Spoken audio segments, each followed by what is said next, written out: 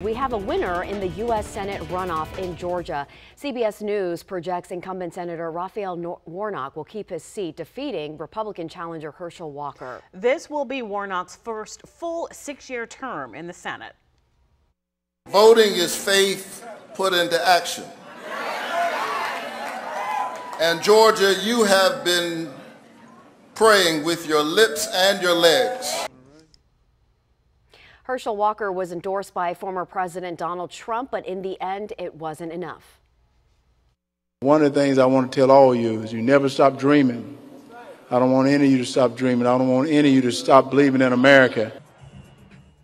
Senator Warnock's win in Georgia means Democrats hold a 51-49 majority in the Senate.